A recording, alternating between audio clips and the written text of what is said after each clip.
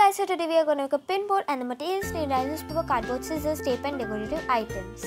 So first we take a cardboard. You can take any size as per your requirement. And then I decorated it. My decoration contains of flowers on both the sides. Then as per my theme, I painted it light and dark. This side is the lighter side and this side is the darker one.